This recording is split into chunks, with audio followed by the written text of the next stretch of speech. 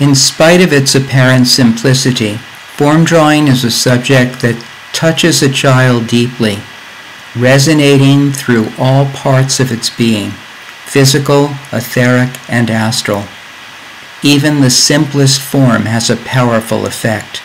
We will see this in what follows.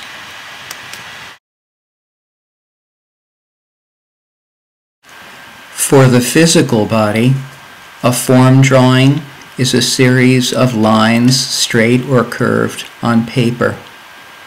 The steady application of the crayon or pencil on the paper yields what is meant to be a structured, organized, and meaningful drawing, a form that touches the child deeply.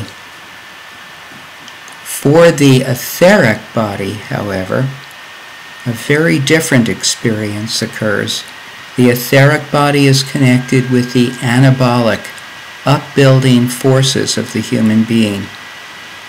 Therefore, the etheric body focuses on that upbuilding process, helping it along, moving slowly, steadily, as any line is created.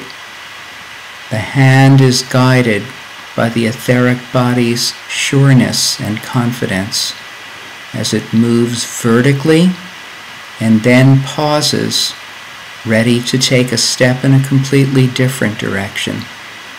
And now a horizontal line appears. Slowly, carefully, that transition is made. The etheric body recognizes the importance of moving ahead in a positive yet deliberate way. And now as the horizontal line comes to an end, yet another step must be taken. Descending, taking a vertical path towards the bottom of the paper.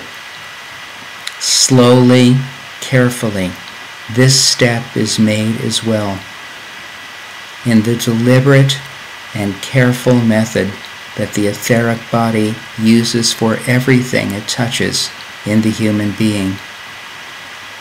And now as it moves on, we look at the way in which the astral body experiences the form. The astral body, which is connected with the catabolic, breaking down forces of the human being, which moves with speed, often in a reckless way, undoing what the etheric has built up. And so, it is the task of the Waldorf teacher to harmonize these disparate and often contending forces.